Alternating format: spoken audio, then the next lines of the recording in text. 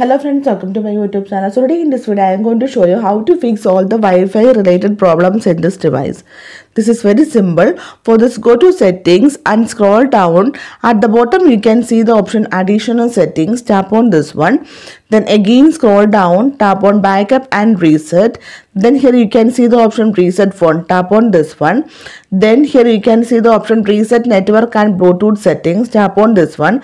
So if you set any screen lock, then you need to verify this one.